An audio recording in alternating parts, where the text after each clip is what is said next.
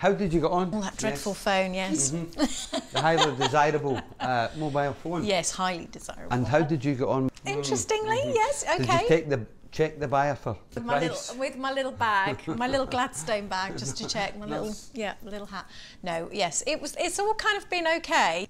And then I made the other job, so we'll see. Right. And did you manage to find some? I did. I spent a lot of time on the phone. Yes. Did I do the bronze? Do the bronze, okay.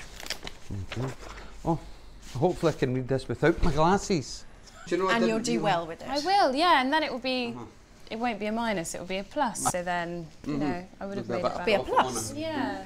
You said you were going to sell that phone for thousands.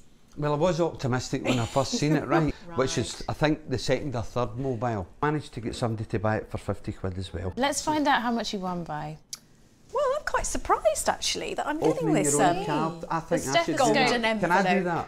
Yeah, go on, you can do it. And in first place... I am surprised. Well, my best item was the one that you didn't like, was the Indian table. I made a profit of 62 on that. Well done. Because I sold it to somebody who loves Indian furniture. Well, it's been amazing. It's been a journey. Well done. Gary and I were quite neck and neck with our selling, although we've quite different techniques. I'm more of a sell it to the right person, and he wants to get it quick. So, in the end, I won.